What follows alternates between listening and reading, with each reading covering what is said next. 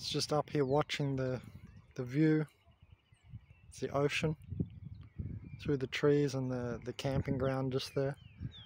I just went for a little walk up there and I was thinking, I've seen not one person come up the road today because it's Monday morning, and I was thinking, what video can I make while there's no one around? Oh, I can just sit in the middle of the road. Yes, just us. And then just before I was about to climb into the camping ground there through the fence, it came to me, oh, that's what I can talk about. How my Monday mornings are my Sunday mornings, you know, the usual Sunday mornings. Because there's no one around. So I was thinking of a video title of, well, it came to me of, you know, the idea of don't time yourself with organic portals, you know, time yourself without organic portals, I guess should be the title. Time yourself without organic portals, human prison bars. Because there's no one around, I'm starting to feel so nice.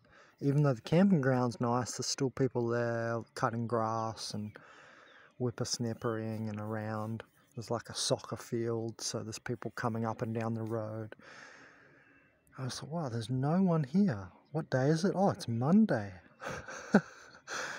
The robots are back in the circuitry. Everybody's at work. Have you seen those pictures of I don't want to identify with them, our towns and cities that look like circuit boards? Very revealing photos that this is, you know, a computerish simulation type of thing going down here. Isn't it?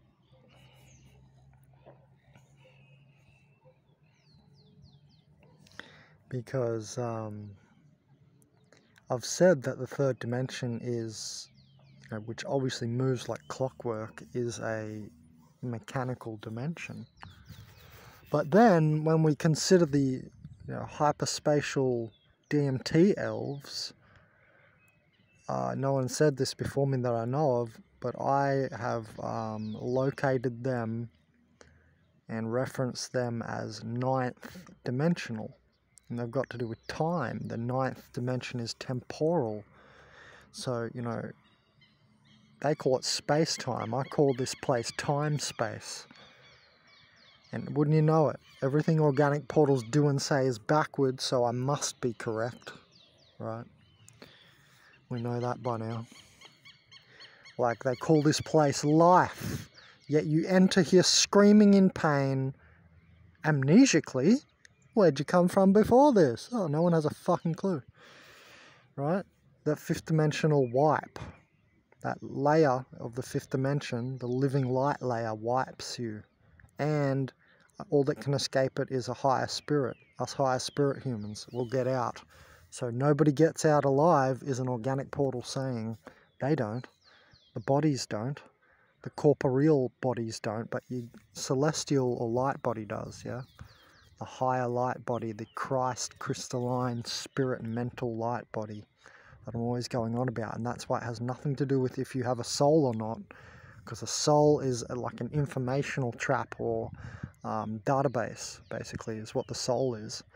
And database, oh, there's that simulation language and computer techno language. And you see the hyperspatial elves in your visions, and you can read my vision on the Spirit World page in Consciouszine. It's funny, Ariel Ali drew those pictures that I used, so he's been there too. And then we have Terence McKenna, who came up with the whole hyperspatial dribbling basketball elves thing with his DMT visions, right? Or his mushroom use. I've done mushroom use as well, and that managed to make me, or help me get there, but that vision was only after two cannabis joints after a whole day studying. So I was up, and then I collapsed into vision. At the end of the day, upon dusk, I was driving home to where I was staying in my car, 2011, and that made me make Consciouszine too. I was like, it's time, and I went across Australia, the world's largest continent, So, I mean, if that's all meaningless, you're a fucking moron. Anyway, because to the organic portal scientists, they'll say, prove it, this, that. Right? They're acting like it's meaningless. Well, that's what you're acting like. Oh, division, it's just a vision, it's just all in your mind. They're giving it less meaning that it should be way up here, and they're like putting it down, right? That's how you know they're organic portals.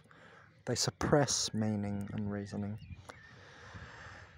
Even on the whole thing we've talked about, how they're illogical like that too, in a larger sense. Anyway, so you come here screaming in pain, you enter here screaming in your first breath, dying from moment one. So life is really death, because that stuff is all dead stuff. It's dead plants, it's dead trees, and it's dead fungi, and alive fungi. If you can say fungi is alive, because it's barely here and it's barely touching this place. But, you know, a lot of the mass of this topsoil is fungi. Anyway, my point is that you're walking upon death. The world operates upon death industries. We have to kill the cow to eat it, yeah? See what I'm saying? We're in death.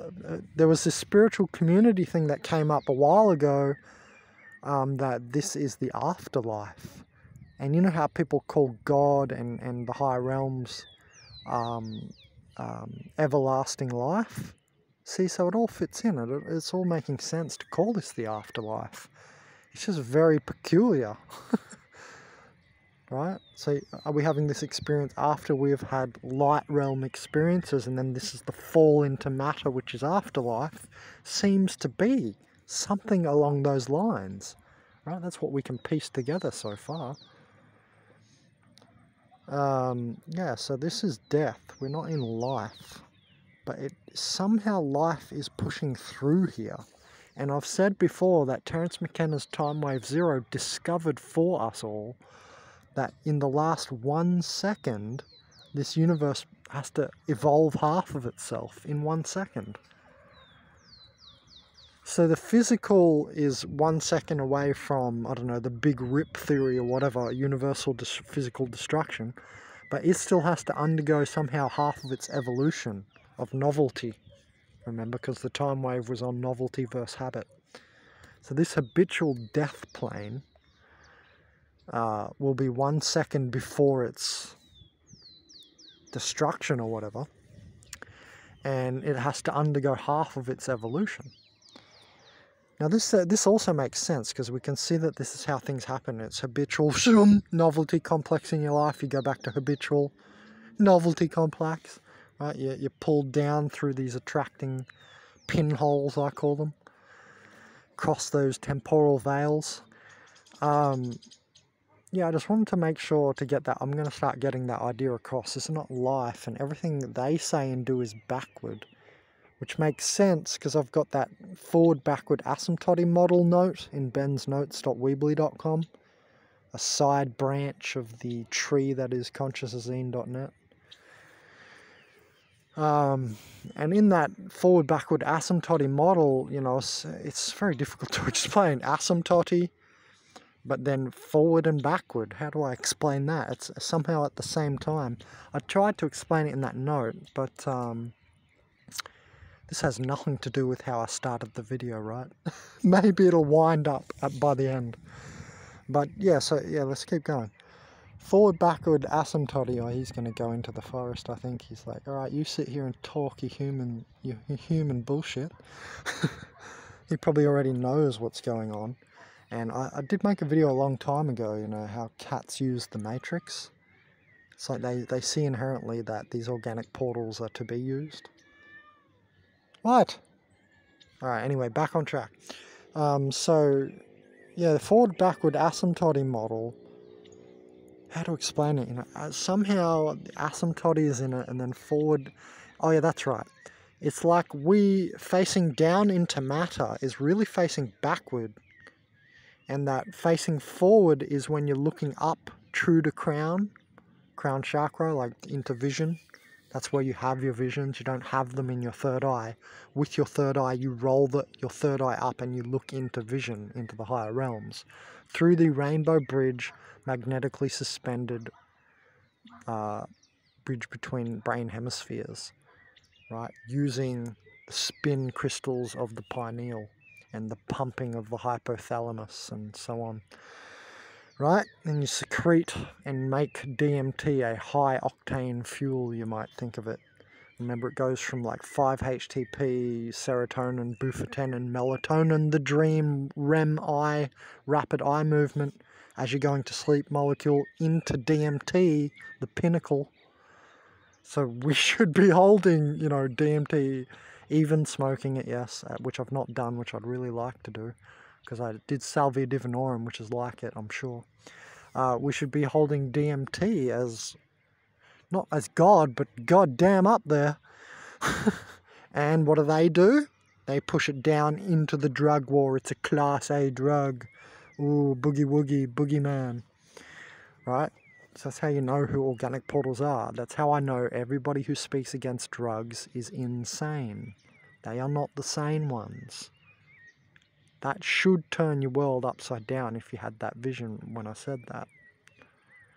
Because on drugs, you appear dislocated from this physical place, so they think the physical body people, yeah, we've explained this a million times, they're nothing but monkey bodies. They think, oh, he's not here, what a tripper, right? Yeah, you're tripping on this reality because you're somewhere else, but it's higher where you are in those visions. So it should be held higher. That's my point. They push it down. Fuck, because I know some of you didn't catch it. Didn't pick up what I was putting down. Yeah, so, you know, we should, if we want to change the world, we're going to have to look forward, not backward. And looking backward, or looking into physicality, is looking backward. That's why I hate when everybody tells me to get a job, and I've mentioned that already. That's very old programming. The way forward is not the way backward, moron. So saying get a job, go back to habituality is never the answer. Yeah, that's perfect. That did wind up. Did you see it? The whole video came together.